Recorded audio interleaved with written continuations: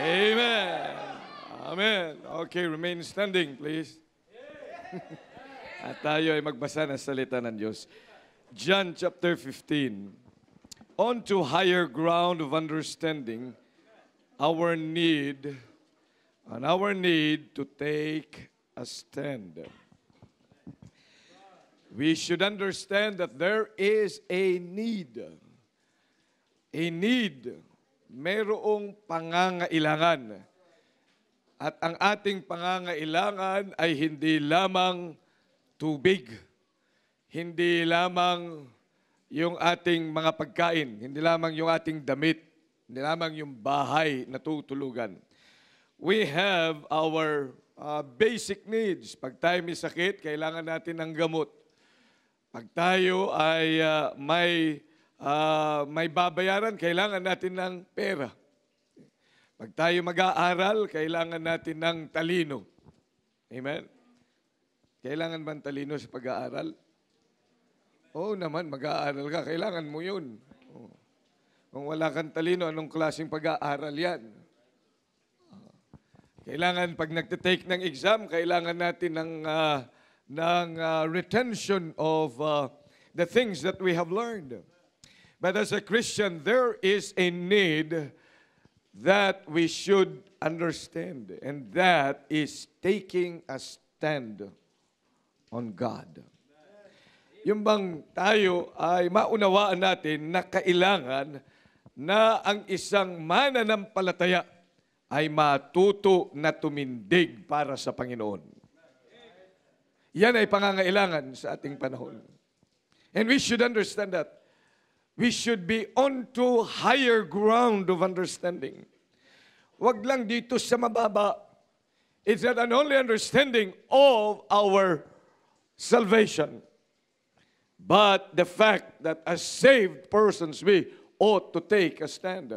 At yun po ang natala dito sa John chapter 15, verse number 1 to 6. Although it is being used by many charismaniacs, or charismatics, many Pentecostals, or even Baptists today. Meron na mga Baptists na naniniwala na ang kaligtasan ay nawawala dahil sa John chapter 15, verses 1 to 6. At ipapakita ko sa inyo ang kanilang paniniwala at titingnan natin. We will clarify before we go on to really knowing that these verses is telling us that we ought to take a stand. And it's not talking about our salvation that is going to be lost. But let's try to understand very carefully first. Okay, basahin po natin verses 1 down to 6. Ready? Begin. I am the true vine, and my Father is the husbandman. Every branch in me that beareth not fruit, he taketh away. And every branch that beareth fruit, he purgeth it, that it may bring forth more fruit. Now you are clean through the word which I have spoken unto you. Abide in me, and I in you. As the branch cannot bear fruit of itself, except it abide in the vine, no more can ye, except you abide in me. I am the vine, you are the branches. He that abideth in me, and I in him, the same bringeth forth much fruit. For without me you can do nothing. If a man abide not in me, he is cast forth as a branch, and is withered. And men gather them, and cast them into the fire, and they are burned. Dakilang Diyos, pagpalain mo po ang mga talatang ito na aming bibigyang pansin. Bigyan niyo nga po kami ng tamang kaunawaan, at kaunawaang nanggagaling sa sangkalangitan, upang ang mga talatang ito, Panginoong Diyos, ay maging maliwanag po sa amin ang intensyon kung bakit ito nga po ay inyong itinala sa John chapter 15. Bilang mga ligtas, bilang inyo pong mga anak, bilang mga kabilang sa inyo nga pong kingdom. Maraming salamat po sa pagkakataong ito. Ikaw nga po manguna sa amin, Holy Spirit of God, sa pangalan ni Jesus. Amen. Okay, please take your seats.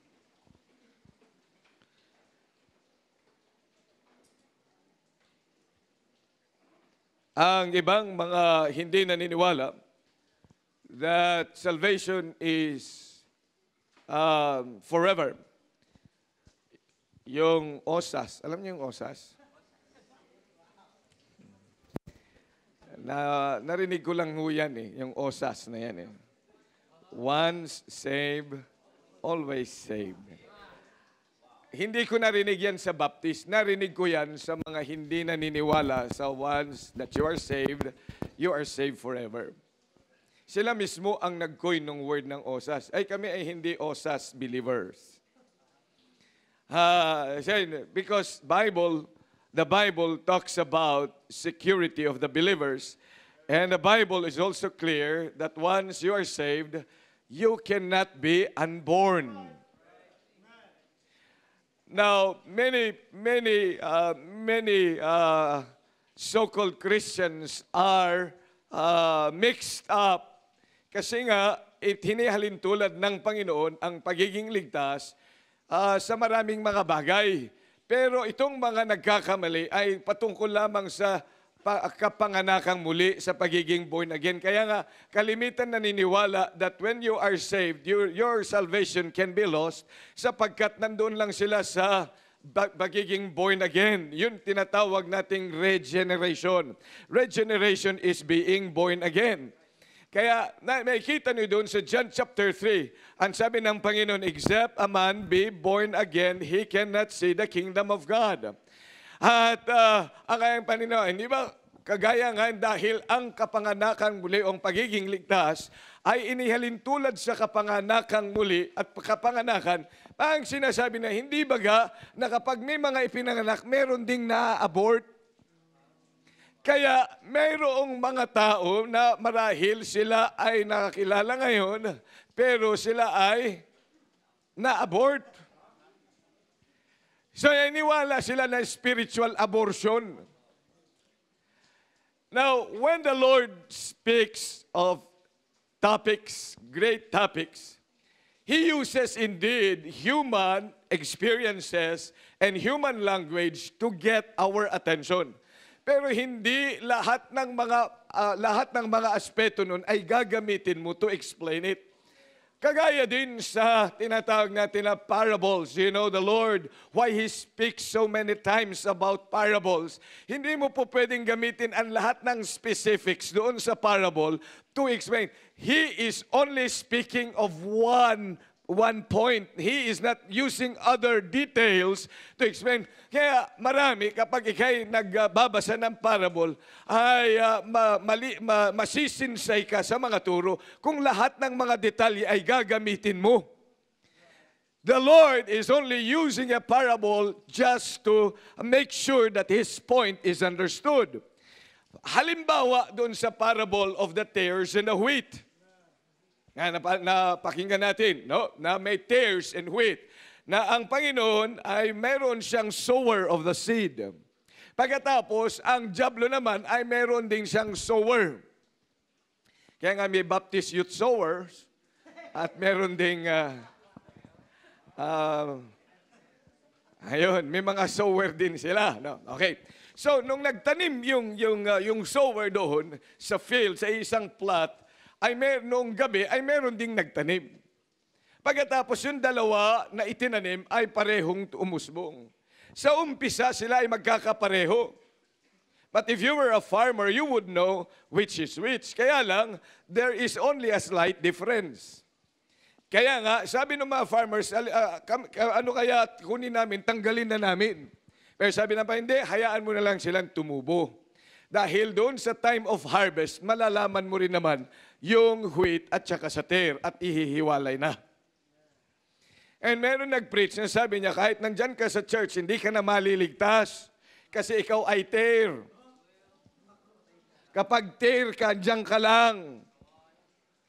Kapag ikaw ay wheat ka rin. Kaya nga kung anak ka ng Diyos, anak ka ng Diyos. Ngayon, kung hindi ka anak talaga ng Diyos at hindi ka magiging anak ng Diyos, ikay mananatili diyan. Kaya marami nandito ka, pagkatapos baka yung katabi mo ay unsaved. Baka meron tare at wheat talaga dito sa simbahan. Yan. Sino sa tear, wheat, tear, wheat, tear, wheat, tear, wheat. Ganun ba yun? Hindi po pwede. So, kasi nga, hindi yun ang puntos ng Panginoon doon sa parabola. Ang puntos niya ay yung pag-aani. Isang araw, aanihin natin lahat ng ating mga itinanim. At sa pag-aani, doon na yung tinatawag natin na Judgment Day when God brings everything into the open. Yun po yung puntos ng Panginoon. Amen? So, ganun din ho sa pag-aani. Ngayon, dito sa ating binasa, doon sa John chapter 3, let's go back to John chapter 3, yun yung sa pagiging anak, di ba? So, hindi mo gagamitin lahat ng mga detalye sa panganganak. Okay, kaya ang ginamit nila yung tubig din doon ay yung panubigan ng ina. Okay. But the word, ang sinasabi doong tubig is the word of God. Because the word of God is water. Amen? And makikita natin makikita by the Holy Spirit. By the Spirit, you have water and the Spirit. Yun ang pagiging born again. And it's a spiritual matter. Kaya nagtaka nga diyan si Nicodemo, sabi niya, papaano yung matanda na, papasok pa sa sinapupunan ng... Biro mo yun, napaka-physical talaga yung kanyang kaisipan. Ay samantalang sinasabi ng Panginoon, you must be born again. Ang kagaya din sa John chapter 6, nung sinabi ng Panginoon, I am the bread. He who eats of my body, and he drinks of my blood. Ay, biro mo yun, kung hindi mo naiintindihan, yung mga matatakaw, sabi niya, kakarnihin natin yan, ang dami-dami natin, magkakasya ba? Biro mo tayo pinatulan.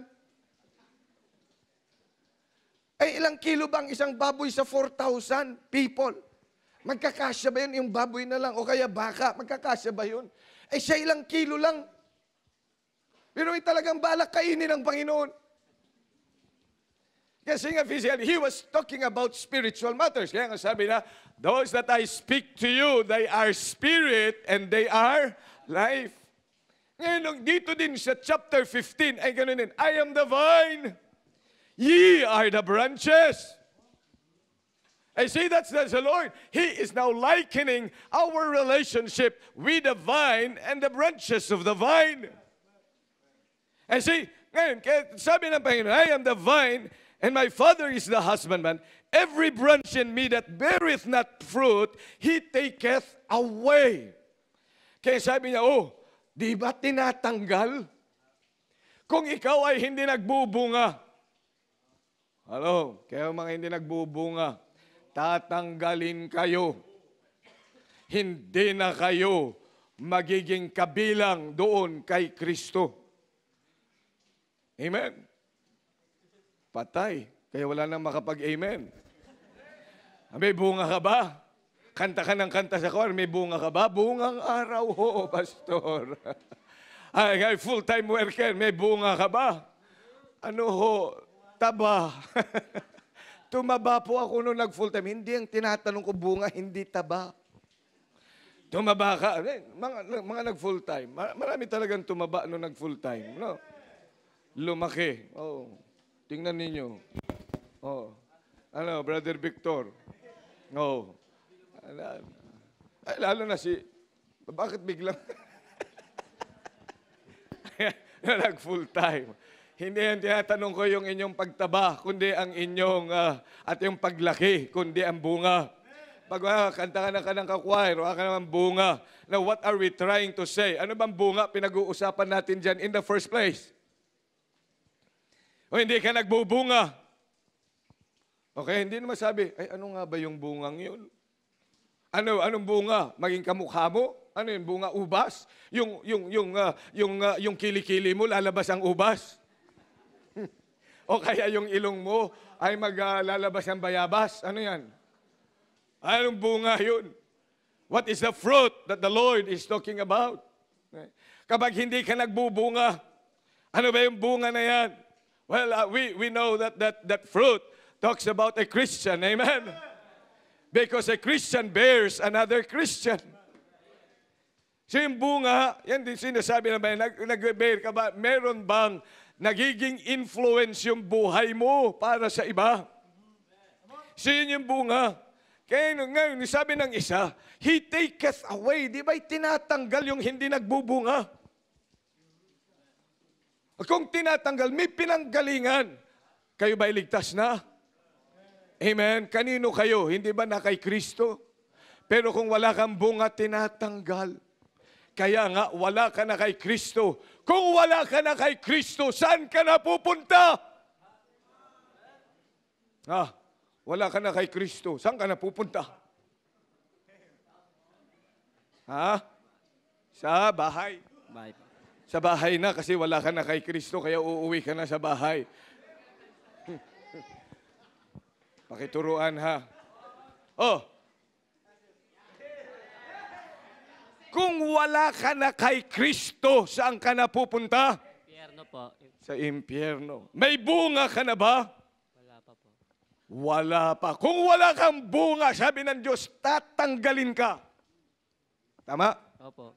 Ngayon, dahil wala kang bunga, saan ka na pupunta? Impyerno po. Biro mo yan? Yun yung lohika nila. So, pag ikay namatay ngayon dahil wala kang bunga, saan ka na pupunta? Biro mo yan.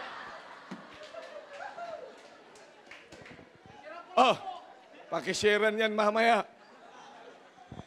Yan marami. Siguro, naging example lang natin yan, pero marami ganyan ang isip. Natatawa ka kasi yun din yung sabi mo, yung sagot mo. Okay nga, may ginagamit, He taketh away. Tinanggal kasi. Ano problema ho doon? Yung pag-interpret, immediately pumunta siya sa impyerno.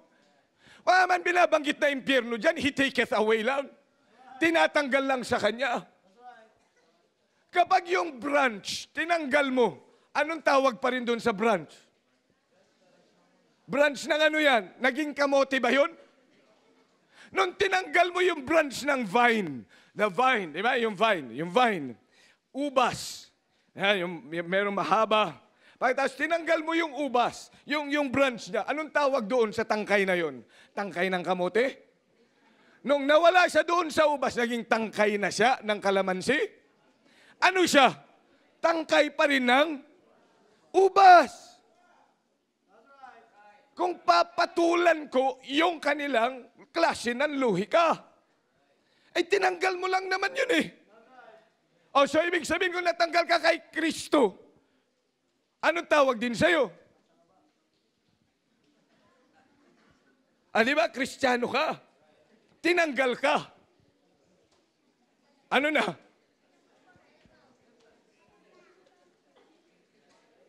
Ano na? Naging ano ka na? Naging hindi ka na Kristiyano? Na yan ang sinasabi ko sa'yo, nagkagulo na tayo. Kasi nga pumapatol tayo doon sa kanilang kaisipang mali. Taketh away pa lang yan eh. He taketh away. At in-explain din ng Diyos kung paano yung taketh away na yan. Ano yung taketh away? Look at verse number 6. If a man abide not in me, he is what? Cast forth as what? Branch pa rin. He is cast forth as a Christian. Tinanggal siya. Pero Kristiyano pa rin yun. Kaya lang, anong problema? Kristiyanong yan. He's cast forth as a branch and is what? Ay di nanuyot na Kristiyano. Di Kristiyanong tuyot. Tuyot pala yun. Kaya pala ganun yung Kristiyanong yun. Ay tuyot na tuyot. Ay puging-pugi naman pero tuyot pala. May palong na dito. Mayroon pa siyang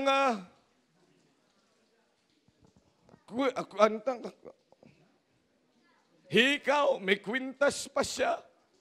Ay tuyot na Kristiyano. Withered Christian. At ano nangyayari?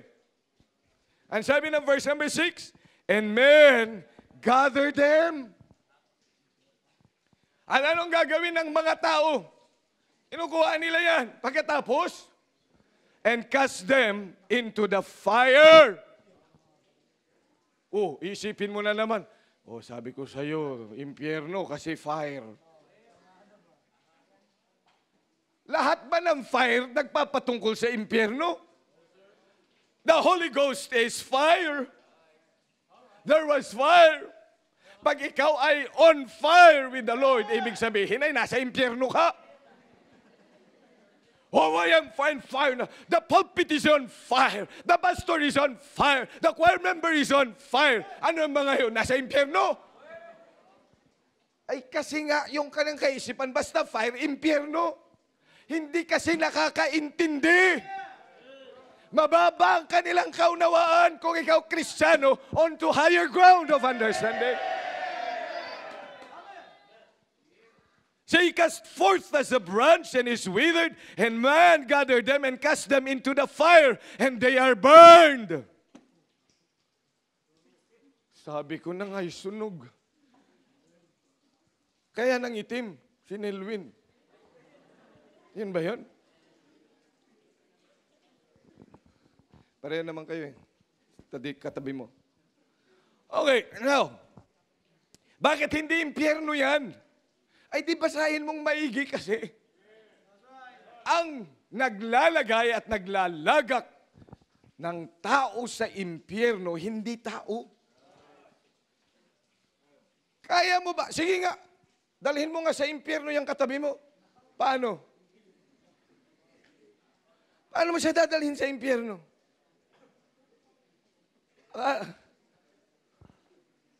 Ting, dalhin mo ngayon sa impyerno. Pwede ba? Nakita mo, walang bunga. Sinong mga wala pang bunga dito? Pakitas ang kamay. At ipadala natin sa impyerno kay Jose.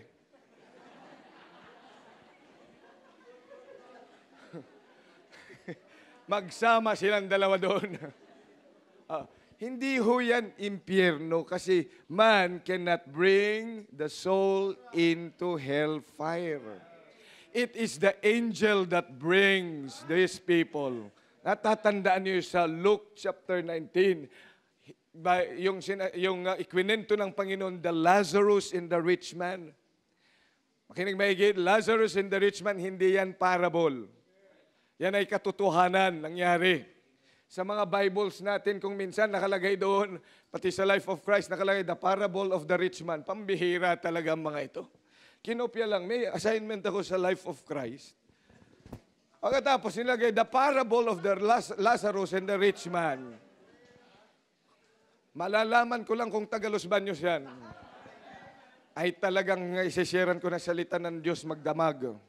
At 1 taon. Hindi yan parable. Yan ay katotohanan. At ano nangyari nung namatay yung si Lazarus at namatay din yung mayaman? Anong nangyari? Si Lazarus was taken by the angels to paradise, while the soul of the rich man was cast by the angels into the lake of fire, into hell. So nagdadala ng kaluluwa doon sa impyerno, ang hell. Ay napakaliwanag ng salita ng Diyos. Ang nakalagay dyan, and men gather them together. Ibig sabihin, ang mga tao na nakita, sabi mo, Kristiyano ka. Tayo ka nga, Kristiyano ka ba? Tulugo? Tinawag ka ng Diyos? Tinawag ka ng Diyos? Ay dahil hindi ka nagbubunga sa iyong panawagan, ay itong mga taong ito, na mga goons, at mga barkada mo, dadalhin ka sa kung saan, tama? Kaya tatanggalin nila yung necktie mo. Sige, tanggalin nyo. Tatanggalin niya yan. Halika, Jose, ikaw nga. Ikaw. Man. Sige, tanggalin mo. Ito, tanggalin mo rin. Tinawag ka ba ng Diyos? Oh, amen. Kaya lang hindi nagbubunga, walang bunga. Kaya tatanggalin yan. At dadalhin yan saan? Susunugin yan. Sige. Yan kasi ang mangyayari nga. Kapag ikaw ay hindi nagbubunga, ang mga tao, kasi wala kang lakas sa kanila, you cannot lead them, you cannot push them, you cannot take a stand. So anong gagawin yan? Dadalhin ka saan? Dalhin mo sa computer. Dali, doon may computer. Di ba yun ang iyong barkada? Sige, dalhin mo. Hindi mo dadalhin sa simbahan. Huwag mong paupuin sa pew. Maririnig niyan salita ng Diyos. So you see, men, gather them together. Pauuwiin na lang yan. Hindi makikinig ng Bible. O, tingnan mo, naniwala.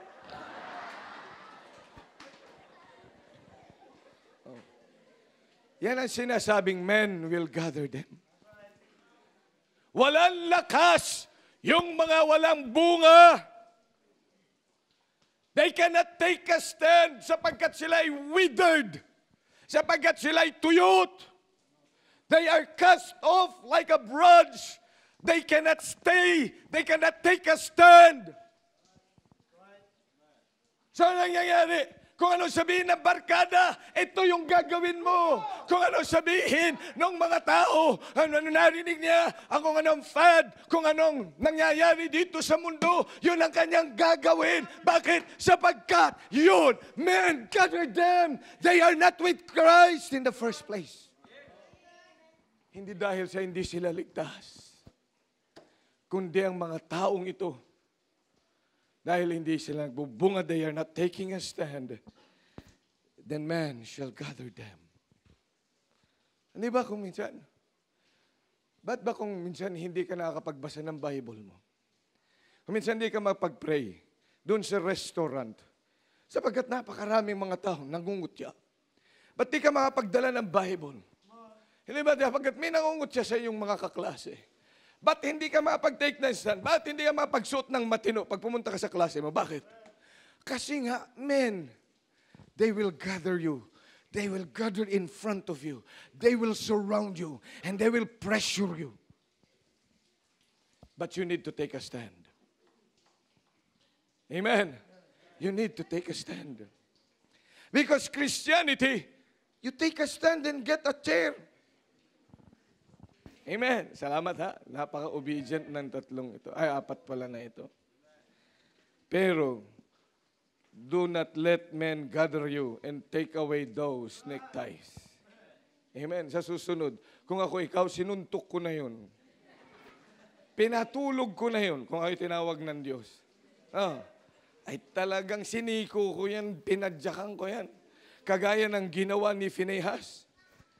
Ano si Phinehas? Kilala nyo? Tingnan nyo si Phinehas. Napagandang sa Numbers chapter 25. Leviticus, Numbers chapter 25. Leviticus and then Numbers chapter 25. Dito sa chapter number 25, binanggit ang kanilang pagsamba, ang buong Israel sa pagsamba sa Diyos-Diyosan. And Israel abode in Shittim, and the people began to commit whoredom with the daughters of Moab. And they called the people unto the sacrifices of their gods, and the people did eat and bowed down to their gods. And what happened? Israel joined himself unto Baal Peor, and the anger of the Lord was kindled against Israel. Tingnan niyo pa, verse 4. And the Lord said unto Moses, take all the heads of the people and hang them up before the Lord against the sun, that the fierce anger of the Lord may be turned away from Israel. And Moses said unto the judges of Israel, slay ye every one his men that were joined unto Baal Peor. And behold, one of the children of Israel came and brought unto his brethren what? A Midianitish woman in the sight of Moses. Wow! Pambihirang lakas ng loob. Habang pinarurusahan ng Panginoon ang mga sumasamba sa Diyos-Diyosan, ay merong isang lalaki, Israelita na naglakas loob, kapalmoks ang tawag natin. Dinala niya yung babaeng, yung Midianitish woman in front of Moses.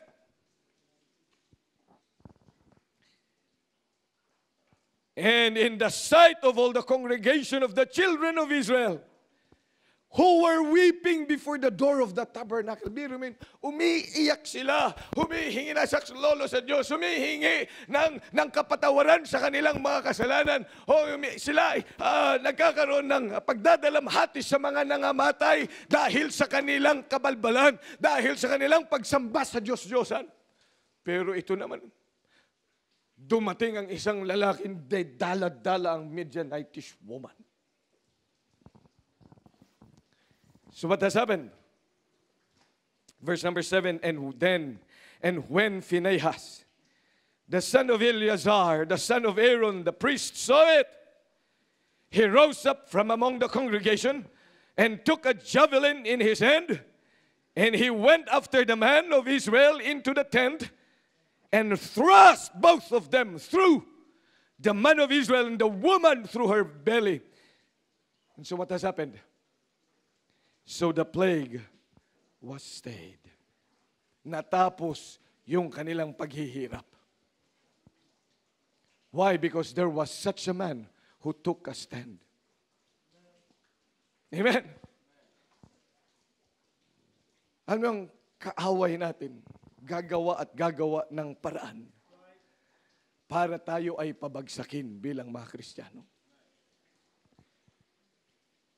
A Christian or Christianity is always taking a stand. Because Christianity cannot be hid in a corner. Pag ikaw ay Kristiyano, anong sabi ng Panginoon? You are the light of this world. A light cannot be hid. Tinanong ang salita ng Diyos. Matthew chapter 5. Matthew chapter 5 in verse number 14. Ano sabi? You are the light of the world. A city that is set on a hill cannot be hid. Kapag ang syudad na yan ay nakatayo sa tuktok ng bundok, hindi mo magagawang lagyan ng kortina para hindi sila makita. May biruan nga diyan, di ba, sa Tagaytay. Ang mga taga-Tagaytay ang nakikinabang sa Taal Volcano ng Batangas. Ang mga tao ay pupunta sa Tagaytay para tingnan ang Taal Volcano. Tama? Ang kumikita ay Tagaytay. Ang Batangas, wakita. Kasi tinatanaw lang nila. Kaya sabi nung governor noon, si Vilma Santos pa, palalagyan ko ng isang malaking kortina dyan. Para pag kayo ay nasa Tagaytay na, hihingi kayo ng permiso sa amin para buksan namin. Pero bago namin buksan ang pinilakang tabing, magbayad muna kayo. Pero hanggang ngayon, walang nagawa. May kita natin dito. Hindi mo talaga maitata. Hindi yan matatawaran, hindi yan matatanggal. If you are saved forever. And if you are saved, you are the light of this world. Amen. Hindi yan maitatago. Yan po ang katotohanan. Bilang mga anak ng Diyos, ay dapat nating ilagay sa ating puso at isipan. If you are saved, you should say aloud, Amen. And you are the light of the world. At kahit ano pang ilaw, kung minsan ay andap-andap na ilaw, kahit papano napapakinabangan yan sa nightclub. Yung ilaw dagitab. Napapakinabangan din yung mga flickering light na yan kapag Christmas time. Nilalagay sa Christmas tree. Kasi ilaw pa rin. Nagpapaganda pa rin sila sa mga tanawin kapag sa gabi. Amen? Ay kasi nga ang ilaw ay ilaw. Ang ilaw, pag ang ilaw yan ay umilaw na yan, nawawala ang kadiliman. Alam kung bakit inihalin tulad ng Diyos ang isang Kristiyano sa isang ilaw? Sapagkat pag ikaw ay ilaw na, hindi ka na mapupundi. Ano? Pag ikaw ay nag-ilaw na, ang lahat ng kadiliman, mawawala, lalayo sa'yo. Hindi mo maapuhap. Hindi mo maintindihan. Why can't you say aloud, Amen for that? Pambihira, kahit ganito pala ako, ilaw pa rin ako. Oo. Maliit na ilaw, malaking ilaw. Ilaw na ganyan, ilaw na maliit, kagaya niyan. May mga maliit na mga ilaw, pero ilaw pa rin. Patayin mo lahat ng mga malalaking ilaw at manatili ang isang ilaw dito. Subukan natin. Patayin lahat ng mga ilaw. Kasi may mga hindi makaintindi. Sige, tingnan natin. Patayin lahat ng mga ilaw. Sige, Marlon, dali, dali, dali, dali, dali, dali. Oh, mag-iwan lang ng, dali, pambira si Benny, hindi nakikita. O ba't may nag-iisang ilaw dyan? Saan yun? Oh, patayin mo. Ay, may ilaw pa rin sa labas. Pero tingnan nyo, kahit maliit lang na ilaw yan, nagliliwanag. Tama? Patayin mo yan. Diyan yan, Benny. Taga rito ka, hindi nyo alam kung nasaan ang mga sinasabi ko sa iyo eh. Oh. Ayan. Madilim. Magbigay ka ng isang ilaw. Ilagay mo yan. Oh. See? What happened? Wow! Isang maliit na ilaw. O, ibigay mo nga lahat ng ilaw dito. Pagsama-samahin natin ang maliit lumiliwanag. Amen? Akala kasi ng mga Kristiyano, siya yung ilaw na napakalaki. Hindi. Hoy. Maliit kang ilaw. Pinagsasama tayo ng Diyos para maging malakas na ilaw. Kaya may simbahan. Kaya kahit ikaw ay maliit na ilaw, kahit para sa tingin mo, parang aandap-andap ang ilaw mo, pumunta ka pa rin para magliwanag. Amen? Buksan na ang mga ilaw. Lahat ng mga backslider, buksan na. Yan. Oh. See? Hindi, kahit maliit, kahit malaki. Yan po ang Kristyanismo. Kaya nga hindi tayo makapagmamalaki na ako ang pinakamagandang ilaw, ako ang pinakamalakang ilaw dito. Ano ka? Siya may sabi sa'yo. Tayo'y mga maliliit na ilaw na pinagsasama-sama ng Diyos para ang buong komunidad ay magliwanag. And God really designed Christianity to be that. Sabi niyan, there is indeed a need to stand. Kung ikaw man ay nakalagay doon sa sulok, pero kailangan pa rin yung sulok, yung ilaw na yan, ng sulok na yan ng ilaw, kaya nandun ka. So hindi tayo mapagmamalaki, but definitely you are the light of the world and you need to take a stand. Hindi nawawala kaligtasan, kapatid. Marahil tayo ay bumagsak and men gather them, but now you learn to take a stand. Take a stand, that is the need. Kukumpul talaga kasi yung kadiliman sa'yo. Sapagkat ang mga madidilim na mga tao ay gusto nila yung ilaw. Kaya anong nangyayari? Kapag sila'y nagkumpul na sa isang maliit na ilaw, akala natin pundido na. Pero natakpan lang sila ng maraming mga nilalang. Hindi na naman makuha. Halika dito nga. Halika dito. Isang maliit na ilaw. Kitang-kita kapag nag-iisa. Amen? Kayong mga nakaputi, balumbunan ang maliit na ilaw.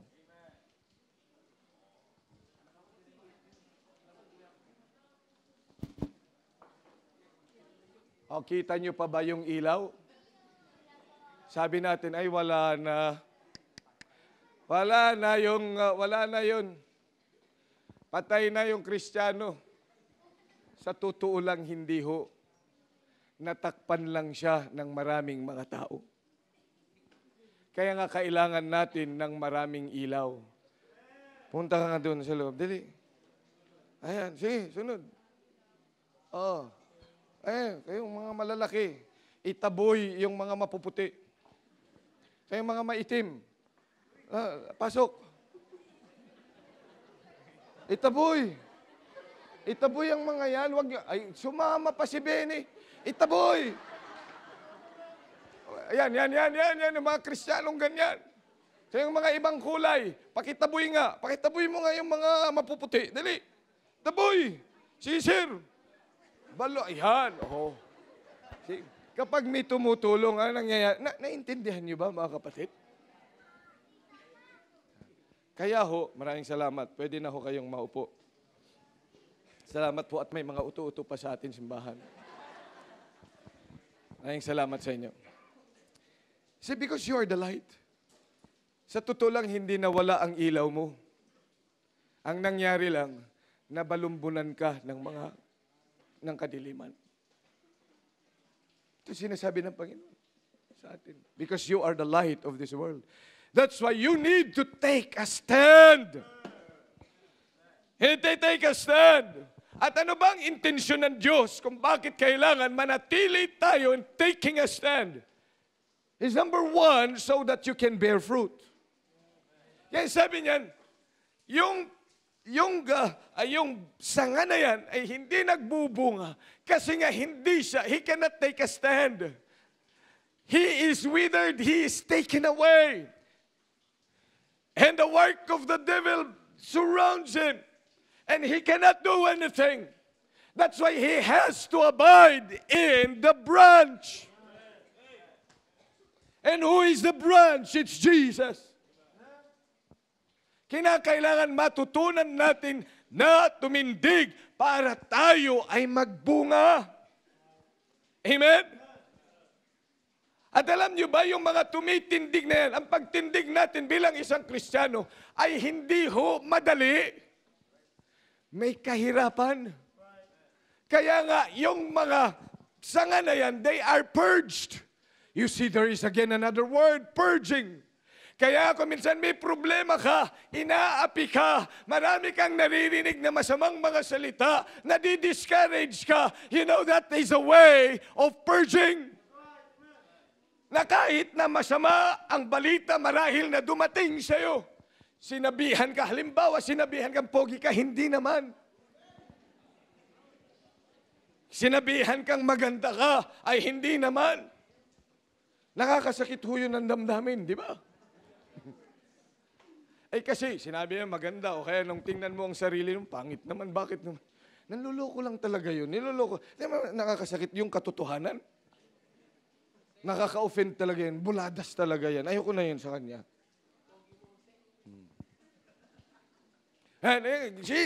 Marami kang naririnig. Masakit yun sa'yo. They misjudge you. At kung minsan ikay nagkakamali rin. At pag nagkamali ka na, untugan na, dulas ka, nakakahiya, nagkamali ka, gusto mo na lang mamatay. Huwag na lang kaya, wala na makakita. Gusto mo na lumubog sa iyong kinatatayuan. There is purging. God allows that. God allows the problems to be in you so you experience so that you can indeed be purged. May mga bagay tatanggalin sa buhay mo. Yung mga gusto mo, itinatanggal ng Diyos. At yung mga ayaw mo, inilalagay sa'yo. Ay, ayaw ko naman itong ilagay ng kaganit. Nung ako'y bata pa, ayaw ko ng ganyan. Sabi ko, gusto ko maging presidente, pero presidente na ako'y naka-t-shirt lang. Nung elementary kami, yan. Paglaki mo, anong gusto mo? Ayaw, anong gusto mo paglaki mo? Engineer. Ikaw, anong gusto mo paglaki? Archer. Ano?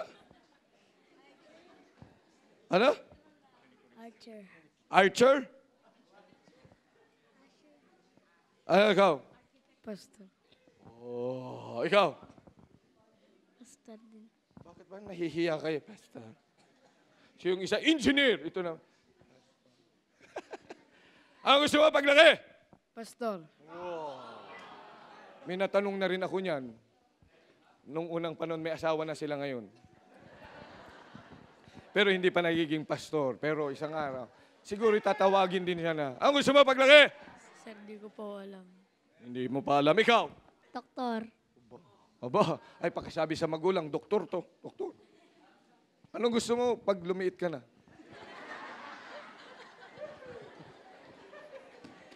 Peace.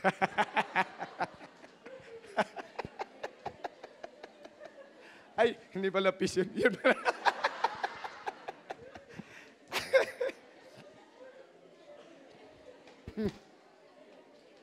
Tingnan nyo.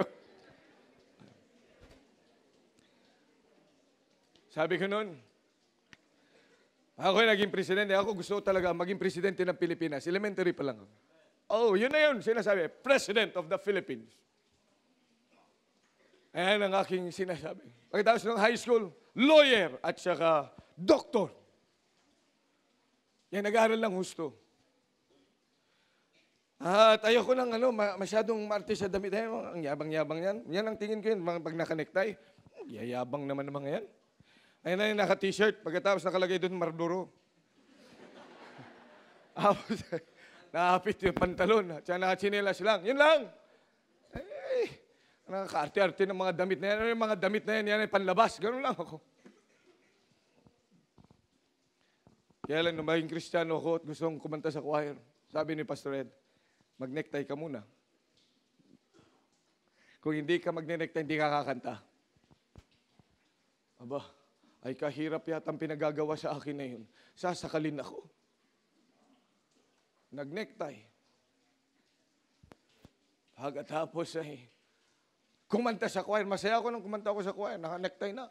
Pagbaba ko, tinanggal ko. Ay nakita pala ni Dr. Ed. Binabantayan pala ako. Pagbaba niya mag-preach siya, sabi, ba't mo tinanggal necktie mo? Sinasakal ako eh. Yang necktie na yan, hindi yan pang doon perform. Yan ay dapat mong tandaan. Yan ang dapat buhay mo. Kaya trinay ko talaga hanggang necktie, Wednesday, necktie. Kaya nung nag-swimming kami, naka-necktie. Pagpupunta ng palekte, naka-necktie. Paglalabas yan, naka-necktie. Masarap pala, maganda pala naka-necktie. Kasi nga, talagang ang bihira tingin sa'yo ng tao pag mga tuka ng bahay, bubuksan ng pinto. Ayaw ko noon. Pero sumunod ako. Binago ng Diyos ang buhay. Yung bagay na ayaw natin. Kaya, kayo mga mahilig diyan sa mga shorts ninyo, di ba? Oo, kada kibot short. Kada kibot short. Ganun din naman ako noon. Hindi nga lang short. Chinelas pa. Ayaw ko talaga magsapatos. Galing sa bundok eh.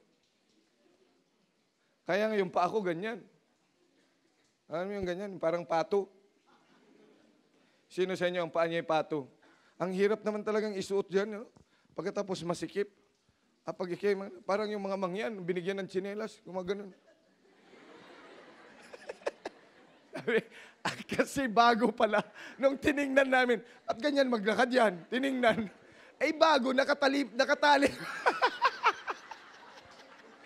Ay, hindi pa pala tinatanggal.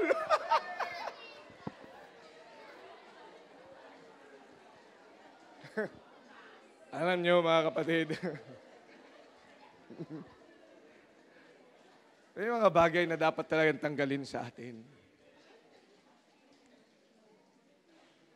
Masakit kung minsan, ayaw natin. But you know, if you have a willing heart and a humble heart, you take a stand, get all these things, and I believe with all my heart, isang araw, ikaw ay magbubunga. You know why? Because taking a stand pleases the Lord. Then sa 2 Timothy chapter number 4. 2 Timothy chapter 4, nakaranas si Apostle Paul ng pag-iisa sa kanyang pananampalataya. Verse 16, ang sabi ng salita ng Diyos, at my first answer, no man stood with me, but all men forsook me. I pray God that it may not be laid to their charge, notwithstanding the Lord stood with me and strengthened me, and that my meat of preaching might be fully known, and that all the Gentiles might hear. And I was delivered out of the mouth of the lion, and the Lord shall deliver me from every evil work, and will preserve me unto this heavenly kingdom, to whom be glory forever and ever. Amen. Ang ako ng Panginoon yan, kapatid. Just take a stand because God is really pleased, and He protects your fruitfulness when you take a stand. When you do not take a stand, that is a compromise. Akala natin kung minsan kapag hindi tayo nagsasalita, nananahimik tayo. Hindi natin sinasabi kung ano ang ating paninindigan sa isang bagay. Akala natin yan ay nakakabuti sa atin. Yan po ay nakasasama sa atin. Tingnan niyo sa Revelation, chapter 3. Kung tayo ay hindi maninindigan, ito ang nakatala diyan. I know thy works, that thou art neither cold nor hot. I would thou wert cold or hot. Verse 16. So then, because thou art lukewarm and neither cold nor hot, I will spew thee out of my mouth. Because thou sayest, I am rich and increased with goods, and have need of nothing, and knowest not thou that thou art wretched and miserable and poor and blind and naked. You see, if you do not take a stand, you are neither cold nor hot. You are lukewarm. Ikaw ay malamyang Kristiyano. You are a withered Christian. Ikaw ay tuyot na Kristiyano. Walang pakialam sa nangyayari sa iba. Walang pakialam saan sa gawain ng Diyos. Ikaw ay tuyot sa iyong pagiging Kristiyano, pagiging anak ng Diyos. Ikaw ay nasa pamilya na hindi tumutulong sa gawaing bahay. Ikaw na senyorita sa bahay. Ikaw na walang ginagawa sa bahay. Ikaw na walang ginagawang Kristiyano. You are not taking a stand. What happens to you? You are compromising. And God is never pleased. He said, God even is sick. Kapag ikaw ay may sakit, ano nangyayari sa iyo? Malaman mong may sakit ang isang tao pag siya'y sumusuka. Amen? When he is vomiting, nauseating. Sabi ng Panginoon, because thou art lukewarm, neither cold nor hot, I will what? Spew thee out. Sinusuka ng Diyos. Yung pag ikaw ay choir member, kumakanta ka, but you are neither cold nor hot. Habang kumakanta, Oh Lord my God, ang gandang galing, wow, pambihira, wow, a golden voice. When I am awesome wonder, wow, galing sa diaper ang kanyang boses. Diaphragm ang kanyang boses. Galing sa diaphragm ang kanyang boses. He knows how to sing. In awesome wonder, consider all the worlds thy hands of... Wow, rounded. Buhang-buka ang kanyang jaw. Talagang kuhang-kuha niya ang turo ng choir. Then sings my soul. Wow, kayang-kaya ng attack. Wow, that's an attack that's a head tone attack. Wow. Lahat ay alam niya. Pagkatapos niyang kantahin, palakpakan ng tao. Matapos niya sabihin, I did it my way. Yes, he did it his way. Palakpakan ng tao, pero ang Diyos nasuka. Nahilo sa karirinig sa iyo. Ang nakakahilo naman itong Kristiyanong ito. Hindi ko alam kung Kristiyano ba ito. Hindi. Ay, pambihira, sakit. Maghahanap ng, kung tao lang ang Diyos, maghahanap ng CR. Asan ba ang CR? Asan ang bowl? Pag kayo nasusuka, sa bowl kayo talaga dapat. Amen? Hindi doon doon sa sink. Biro mo doon sa sink, na pinaglilinisan nyo ng tapos doon ka magtututbrush, doon ka rin pambihira, parang kang baboy, no? Dapat ang hanapin mo yung bowl, hindi bowl, bowl. Hanapin mo. Pero sukang-suka ang Diyos. Nung nakakanta ka, tuwan-tuwa ka naman kasi palakpak. Galing-galing ka talaga. Praise the Lord. Praise the Lord ka pa. Nasuka ang Diyos sa iyong ginawa. Why? Because you are not taking a stand. You take a stand. Amen? Take a stand. Take a stand in the places you go. Take a stand on the things that you watch. Take a stand on the language that you use. Take a stand. Take a stand for God. Take a stand so you will bear fruit. Take a stand so you can please the Lord. Take a stand. so that we will be away from the wrath of God.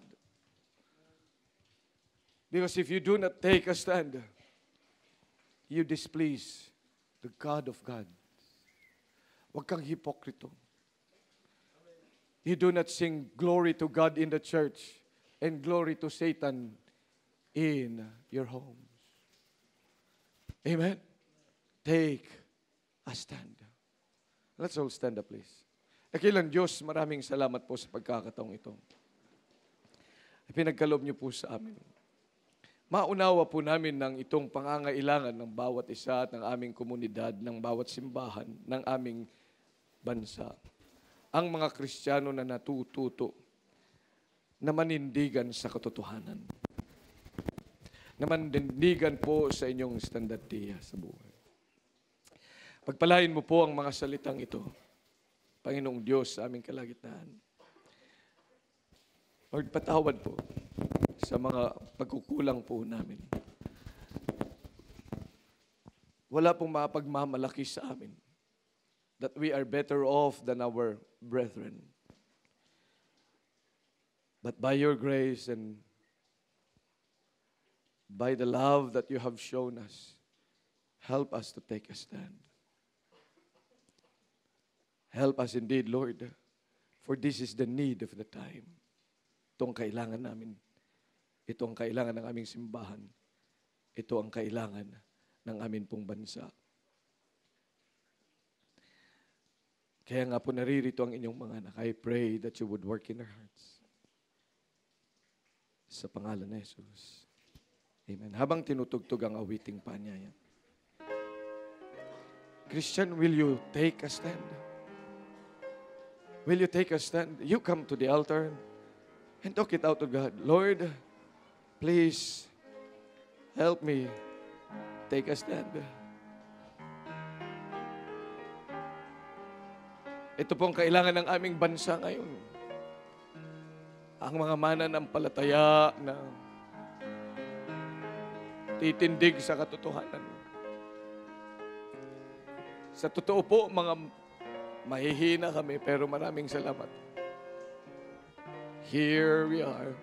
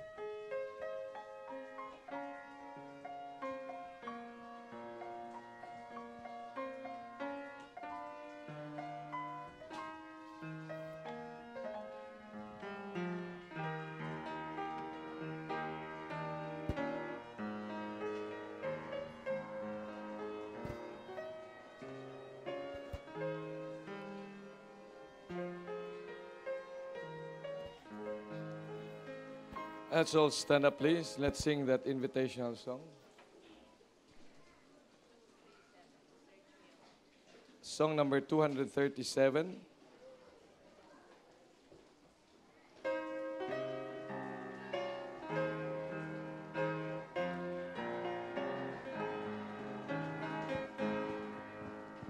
Search me, O God, and know my heart. Try perfect love to me impart. Try me and my every thought, that I may live as thou hast taught.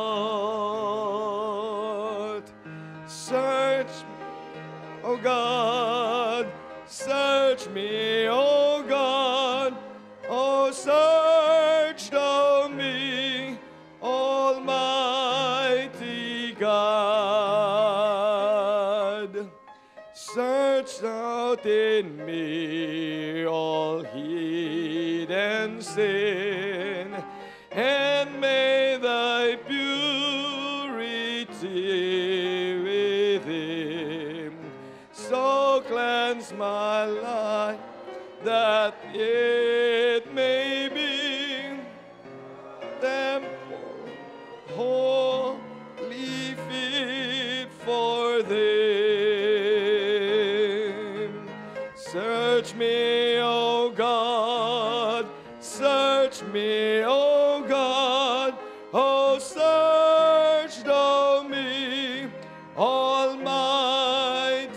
God. On the last verse now.